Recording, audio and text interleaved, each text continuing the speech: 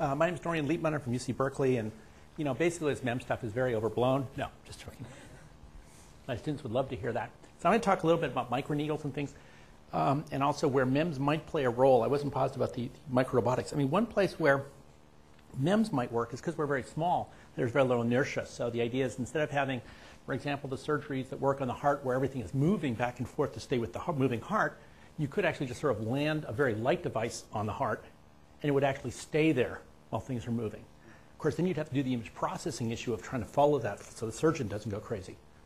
But that's sort of one possibility. The other thing we've done is we can also make very small and very sensitive force sensors. So in my lab, we have one that actually measures the force of a Drosophila. Michael Dickinson, he used to be at Berkeley, is now Caltech, he puts Drosophila in what's called a fly arena. It's actually a virtual reality environment for the fly. It's got a whole bunch of LEDs, and they know, for example, that flies like this to steer towards vertical dark components. And what they do is they figure out where the fly is moving by looking at wing beat amplitude, and then they can actually control, they have the fly tethered, but they can actually make the fly feel like it's turning. We've actually developed a sensor so that we can put it on there and actually get lift and yaw, so we can actually sense what the fly is doing rather than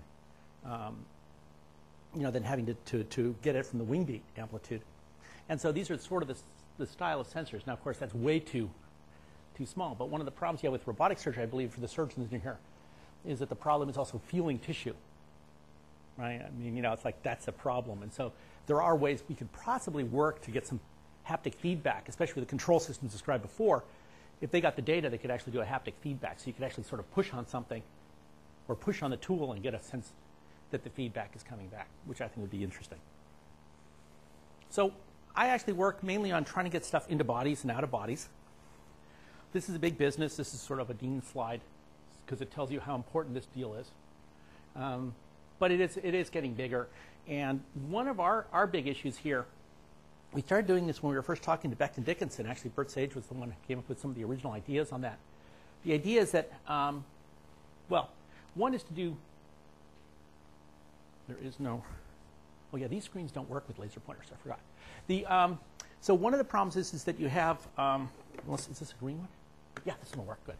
So what happens is, one, of course, is that you could put in drugs above where it hurts, which is nice. My son and his friends thought my son had a great dad because he was going to make needles that don't hurt. But then the idea is also you could actually diffuse things into the capillary bed here. So the idea is you put a small microneedle, you're in the capillary bed in the epidermis here, and you could actually put drugs in. Now, why is this useful? Well, there are a couple of things. One is there are a lot of drugs you want to deliver that you can't deliver through the stomach because if they're protein-based drugs, they get dissolved by the liver, by the stomach. And that's a problem. The other one is if there's liver damage, it's also a problem. It goes through the primary pathway. So the question is, these might be useful that way. The other thing we were interested in is the potential of delivering lyophilized drugs and have them reconstitute just under the stratum corneum and then move around the body. This is sort of a history of microneedles. They've been around for a while. The first work was done in around 1990. And they were in-plane needles. They're out-of-plane needles done in 1991. These were all solid. Then hollow microneedles were started fairly early on, too. They're little passageways. And then microneedles that are normal to the surface were developed later. These were developed because they're stronger, and you can deliver more drugs. So these were the systems we were working on. The simple idea we had is that you could put a suspension of a lyophilized drug in a nonpolar solution and put it in a flexible container that you could actually just push on and use these microneedles to actually deliver drugs just under the stratum corneum. And of course, when you do MEMS work, you've got to either put a human hair or something to compare to, or you lose your union card. So what we do here is just put in a 26 gauge needle to show how small they are. Unfortunately, these were old. These were not the best microneedles we ever made, but it shows you sort of the size difference. And part of the interesting thing for me is that subdermal, people have looked at drug delivery just under the epidermis, but because it's hard to get to, it's not really thought of as a great way. It hasn't been used that much. So what we did is we came up with the idea of the microsyringe.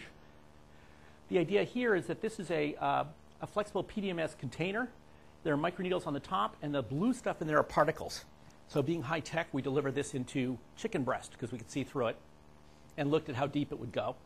Because that's Berkeley, it's hard to do animal trials in general without being, pilloried. And so that's what we tested on, also we have no knowledge. We did find someone at UCS. Oh, so the idea here is that you could actually, for third world countries, the idea would be to have these things in a blister pack. Got this idea from my daily disposable contact lenses. Take this thing out, flip it over, and just press it against your skin. And the idea here would be for vaccines. One, they would be lyophilized, so they're more stable. And two, so your own body would reconstitute them. And two, we thought vaccines, we don't have to be that careful on the dosage, because that is an issue on how much actually goes in. We don't know. And then the other thing is, of course, just under the skin is a great place to put a vaccine. You need much less vaccine there. But we were able to find, we worked with Howard Maybeck over at UCSF, who's a dermatologist there. And what we were able to do is actually, he can do experiments on people, which I thought was great. So we used methyl nicotinate. And the idea was we just used our microsyringe, and we put it on the back of a regular syringe body, and we're able to deliver drugs. And what we could do is it'll increase blood flow and vasodilation, which we can measure directly. And what was interesting is, so he found 10 volunteers. I don't know where Howard gets these guys, but he pays them, I think, and gets them the next bottle of wine. And so we were able to actually test, and this is sort of time to maximum response. And so if you just put it topically, because we know that nicotine absorbs, it takes 16 minutes or so. If you, and then when you have pointed or symmetric microneedles, we can actually deliver much faster. So it does indicate to us that we were actually able to deliver a drug just under the stratum corneum. Again, there are some significant problems that still have to be dealt with. One, how much drug you can deliver, how much stays in the skin, how long you have to hold it, perhaps. There are a lot of issues still that have to be developed, but it's still kind of a neat idea. Hang on, one more point. And the other problem is these things are made out of silicon, so right now they're too expensive. And so we are trying to figure out how to make plastic microneedles, along with a bunch of other people. And the idea then is that you could actually make something that's cheap enough. Because if you talk to Becton Dickinson, they have a completed syringe, packaged, sterilized, on the loading dock, on a pallet for about 2 cents a piece. Their cost. That probably is classified, or it doesn't work there anymore. So but I mean, it's that cheap. And the problem is if you hope a lot, the silicon might be $1, and that's way too much for a vaccine delivery. But there's still a lot of other drugs that would be interesting. Whenever the students do. When our MOT, our Management of Technology students, do presentations on potential markets, they always come up with the microneedles as using it. You could use it for Botox treatments, because it's cosmetic derm, which you can charge whatever you want for. The other thing we think we need, and this is the other thing that got me involved more in diabetes care, is sensors. So the idea, of course, is we recognize, and that's part of what Chris Piester will talk about later, and it's also part of CITRIS, I think, is this whole issue of why do people stay in hospitals is to be monitored. That's it. The idea, though, is that can you take this out and get home health care, elder care, and rural health care? I mean, somehow, how do you make this available to other people? And the question then is, what do you want to monitor? Well, often it's just small molecules. You could do physical state, fall sensors, things like that. And that's okay. And then overall health parameters you can certainly do. And there are ways, and John Canny can talk about that. He has ways of doing that remotely. But the thing is the sensing of small molecules, I think, has real potential. I mean, proteins would be even better, but they're actually pretty hard. Because the problem is when you want to monitor these things, and even these, you got to have a trained person around. It's checked regularly. You got to have always people there. You only get occasional biochemical tests. And so the data is very sparse and comes in at a very low data rate, which is not a great system for really monitoring someone. So our idea was, we can deliver drugs into the body. Why not pull interstitial fluid out of the body?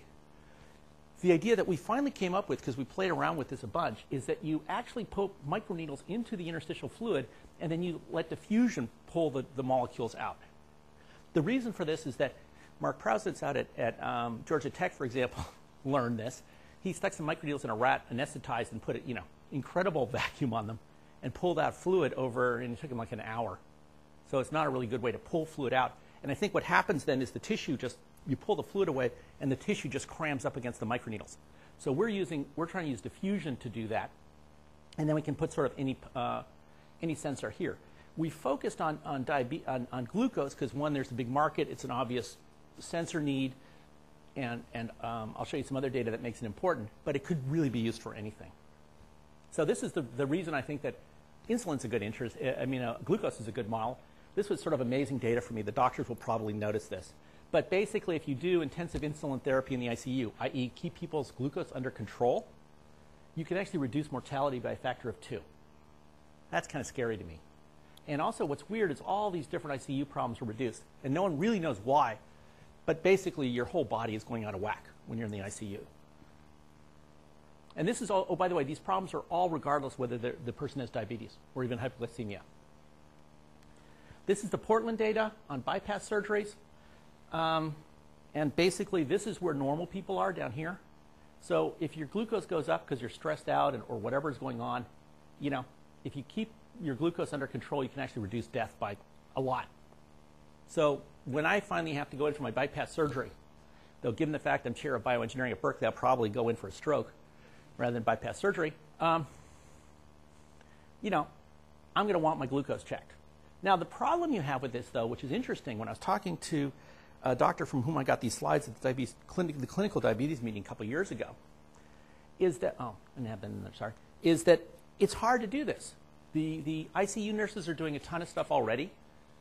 And, you know, even though testing glucose is a standard thing to do, and it's, you know, it's their monitors and everything, it's still difficult and it adds something else for the nurses to do.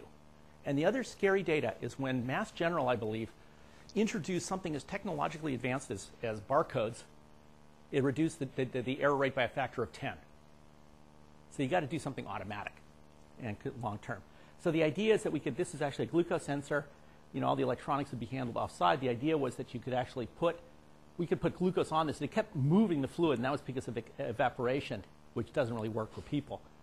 But the thing is what we came up with was an interesting idea. The problem with glucose sensors or any microsensor that's a biosensor like this is that when you bond everything together to make a real sensor, you kill whatever enzyme you happen to have in the system. And so what we were able to find is a polymer, this is from Japan, though there are many others, that you can actually mix with whatever enzyme you want or whatever analyte you want. And then when you do is you just fill the whole channels and you expose it to UV light. It cross-links and it holds the molecule physically. It doesn't bond with it. And it makes a porous structure.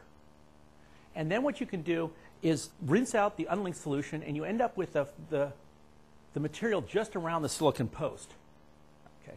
And so what happens is that this could be anything. It could be any enzyme. We use glucose oxidase. In some sense, it's cheating because glucose oxidase is an incredibly robust enzyme. But it was easy to get, and we could understand it and things like that. But this would be any sort of system I think we could put into this, anything that would respond. And then, of course, what you do is that from our data, we got fairly high sensitivity in the region you want for diabetes. The sensor time constant, we estimated about 3 minutes from a sudden onset. And this was a needle we made. This had 400 microneedles. This is actually a lie. These needles aren't those needles, but it looks nice. The reason we did this big array was because it has the same surface area as the MiniMed sensor. So it would actually get as much glucose out of the body as the MiniMed sensor that was continuous. The problem we had is that sensor didn't work at all. Because of the bed of nails effect, you couldn't get the microneedles into the skin. So what we did is we also had to make our microneedles longer and much more aggressive looking. And then what we were able to do is actually deliver them into the skin. This is the skin of my former student, Boris. And he actually even got blood. But he also had, how he applied this was interesting. He put the thing on the back of his hand and then hit it with a screwdriver, which, of course, is not really standard operating procedure in a hospital or anything. But at least we can make microneedles. We know we can get them into the skin. And so, and I think what we can do here, the thing I think is interesting is the idea that if you have a situation where you need to monitor someone, whether it's in an ICU or anywhere else, you need to have wireless, you need to have continuous monitoring, and we need to start going towards this regime. Now, what's hard is the only thing we've actually continuously measured, usually outside of fairly robust things, for small molecules is glucose. And that's actually taken a while to get accepted. There are probably a lot of other molecules. I mean, just the fact that glucose goes nuts means that you have this huge problem in the ICU or in bypass surgery, it's not just glucose, it's all sorts of stuff. But we don't know what it is because we haven't been able to measure it on a continuous basis. We don't know what the fluctuations are, I think. And so that would be really interesting. I think the other possibility with drug delivery becomes interesting in terms of new drugs could become available. I mean, there are some drugs you have to inject. And, you know, Americans just don't like to inject things, you know, and drug companies throw them away. But if you could make it so it's just pressing something on your arm, that could be really interesting. Also, you could imagine that you could have a crash cart, or I was thinking about glucagon when you have a diabetic who goes into a real problem. A parent of a type 1 diabetic kid told me, you know, you have this lyophilized drug, glucagon. You have to, you know, while your child's lying there in a coma, you have to reconstitute it, pull out the syringe, you know, mix it up and deliver. And this is something we could deliver fairly rapidly. So there could be other candidates that way. Again, we'd have to do a lot of research on how well the drug delivers and how much. And we might have to come up with more complicated solutions, but I think it's going to be interesting. It could also lead to continuous delivery of drugs, but again, we'd have to see how to put it on. It is an interesting place to deliver drugs, and you get extremely rapid uptake. It's almost as fast as intravenous because it absorbs. There's such a big capillary bed there. But it would be interesting. And of course, I suppose the other thing, if you think about robotic surgery and minimally invasive surgery, there could be cases where you really want to locally deliver drugs. And this may be an interesting way to do it. I don't know. It would depend on that, you know. That's beyond my knowledge base. I'd have to check with, you know. I need sort of medical adult supervision on what would be useful or interesting. And then again with sensors. So, sorry, I went a little bit long. Got any questions? We were just talking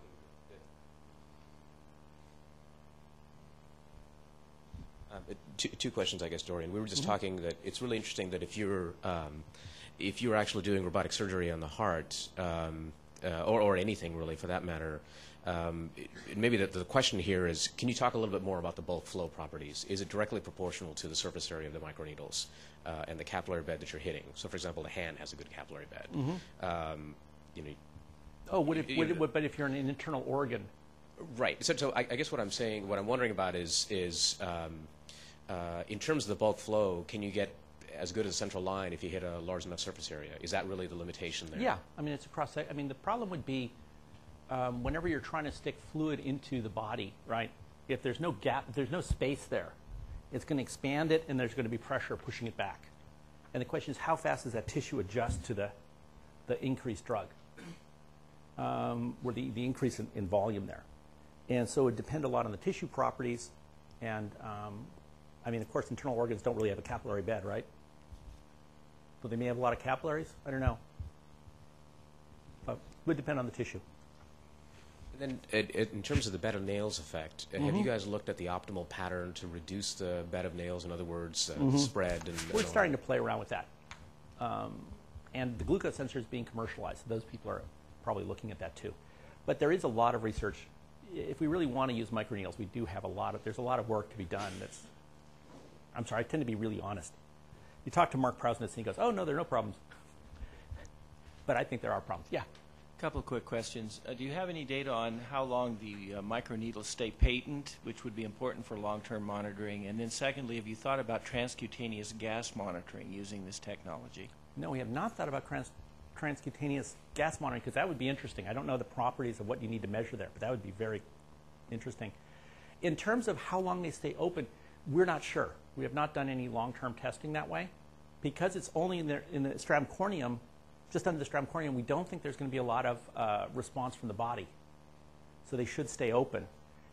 And also by having a lot of them, we are hoping that would save the problem. We haven't done that research. We need to. Hi, Peter Moore. I'm an anesthesiologist, so I'm really excited about hearing about ways to deliver drugs to patients, and in particular, chronic pain patients. And I'm just wondering, this looks like it's got tremendous potential, but I'm wondering just how, your thoughts about how this could be, how we could control delivery, how a patient could control delivery over long extended periods of time. Is there a process or way that this can be linked to chronic delivery of very, very important medicines? I think it could be. We'd have to develop a pumping system essentially on top of this. But I think that would be possible. It's just a question of getting the next step. We were trying to do sort of the easiest, quickest thing we could do with the delivery for vaccines. But I think certainly, also if you wanted very precise delivery, you'd have to have some sort of pumping system. But I think that's very doable because we've come up with ways of pumping things. And it could even be to the point of just having a pressurized container and then having a little valve with a duty cycle or some way to turn it on and off. And just use duty cycle that way and measure the flow rate. So I think there's a lot of possibility. The main problem you have often with these really small micro delivery systems is volume. How much can you store on the chip, or how big is the volume versus how big is the chip? The chip. I was thinking about the Medtronic drug delivery hockey puck that you probably know. This is a drug delivery system. It's about the size of a hockey puck. It's implanted, has a catheter, goes in the spine, and delivers morphine for chronic pain patients. And when I looked at those things, it's like half battery, half drug. And if I could, if I shrank the pump down to 0, there would be very little, be no difference. So the question would be, how effective would the drug be? Fentanyl would be better to use, of course, than morphine, and how small we can make the system. But I think that's actually that first slide I showed on this was a system we were developing for the military for delivery. Of course, when we mentioned fentanyl, they flipped out and said, no, we want vaccines or antibiotics. Well, the big issue is that people can get access to these on the streets. Exactly. The military's like going, ah! And it was interesting because I met the founders of Inhale, now Niktar. And they said, oh, yeah, when we were in the military, I told them that story. One of them was in the military. He goes, I remember breaking into our disaster packs to find the amphetamines. So, yeah, there's always the abuse potential for the military. They flipped out about that. So where would you like to go next as far as any type of trials or any type of next steps for that? The next step for me would be, what I would really like to do is hook up with someone with a real need in terms of either delivery or sensing that's different than glucose for sensing, but also something where we could get, probably just write an NIH proposal to try and figure out how well we could make these things work for delivery of real drugs for a real application. And also, that would allow us to scope out how much we have to deliver, whether it's pumped, and how we could design it. And so for me, I can make the microneedles, I can figure out how to make pumps, but I don't have the clinical knowledge to know how much, what are good targets? Where's there a need? Yeah. And one group who I don't see represented here is pediatrics, pediatric intensive care, and for them, blood volume loss is a big issue in drawing the testing volumes. So you run potassiums very frequently. You got a certain volume has to be taken out, and in very small babies, this is a big problem. So some way of having a certain set of the microneedles that draw and certain ones that return the blood while it's sensed is actually quite beneficial without actually having lines inside that could contract an infection, et cetera. This is probably a very effective way and a pretty big need, and that might be one to examine. Yeah, one of the nice things is that I think the infection risk on these is much smaller because you don't have you're not going to get any sepsis problems because they're not anywhere near that area. And it's sort of within the area that the body is still fairly heavily defended. Have you looked at what the infection rate is? No. The question is, have we looked at what the infection rate is? No, we haven't. That would require, again, medical. But I don't know, with the skin, if you're just halfway through the skin, do you think there's a big risk for? No. No, I think. Right, if you appropriately prepare your skin. And the reason why I was saying that is because starting in a few weeks, Medicare has passed this new regulation saying they're not going to pay for nosocomial infections. So if you have a catheter, you put in a PICC catheter right now, you send someone home. If that becomes infected, well, they won't compensate the hospital for the care related to that because it's a nosocomial infection. So you have a very interesting model. Yeah, this would help solve that problem. Yeah. In fact, this may be sort of the replacement for IVs, if you want to think of it that way. I don't think about it in a very loose sense, but right. But you get where I'm going with this. Is that that's sort of the model to think about. Might be an effective way to look at it. Yeah. Of course, you might have just put up Baxter. Have a Hitman on me now. So, Dr. Liepmann, do you want our physicians who are interested in developing these projects to contact you directly? Because I Yeah, can see that'd be great. there's several areas where within the medical center this is going to be incredibly useful. Would you be open to not only being contacted directly, but maybe even looking at moving some of these projects into the Innovation Center as Sure. A lab? I'm looking for any help I can to find applications for things that we develop. It's always the problem between, it's the whole idea. The problem with engineers is that we have these tools, and we don't really know what the problems are. And so we sort of make them up or think that they're right, and often they're wrong. But well, that's exactly the rationale, and we appreciate you coming here and presenting this great information, because I think one of the things that we're puzzled by as physicians is we lack some of this vision and some of the creativity, because the idea and the concepts that you've shown here are just really remarkable. And I think you're going to get several different fields that would be interested. I know my colleagues in critical care are going to be very interested, as well as hopefully anesthesiology, with regards to trying to develop some projects for you. No, I'd be very interested. Also, nothing gets our students more excited than actually making something that has an impact, right? I mean, that's what my grad students love. They, when DARPA used to fund our research and the program manager would come down, the students would present, because it would just get them so happy about having someone interested in their stuff, or having the idea that they're going to have impact. And so the closer we get to a real need, actually the better our research goes. Do you think that you can go directly into doing some human work now, or do you need to do some animal work? Because one of the great advantages of the UC component of CITRIS is that we have a primate center, and we have a veterinary school. And so you could do either way. Either way. I mean, the reason I think that Howard he's a dermatologist, so it's easy to get people to test these things on. Informed consent's easier, so he was just able to do it. And that was just simply because he did it because he knew how. It wasn't a choice of mine. So anyway, no, I'd love to hear from anyone, except Steve, because I see him all the time. Yeah, what's up, Steve? I'm going to move this on, because You better, 'cause I'm taking your break. Yeah.